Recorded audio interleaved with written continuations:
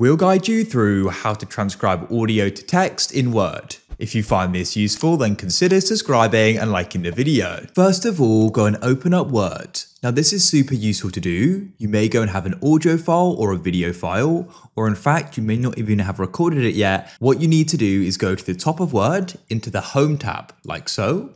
Go over to the right and you need to find the option for voice in this section, and then go and click on the arrow under dictate and go and click on transcribe. We'll then go and get this pop-up over to the right here.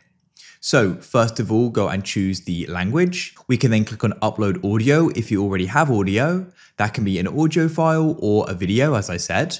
And if you want to, you can click on start recording as well and start now. In this case, I've already got audio, so I can click on the upload. I can then select it and click on open. Now it's going to go and start. As you can see, it's now gone and done it, or you can see the text here. If you see any errors, you can click on the edit button and you can edit it.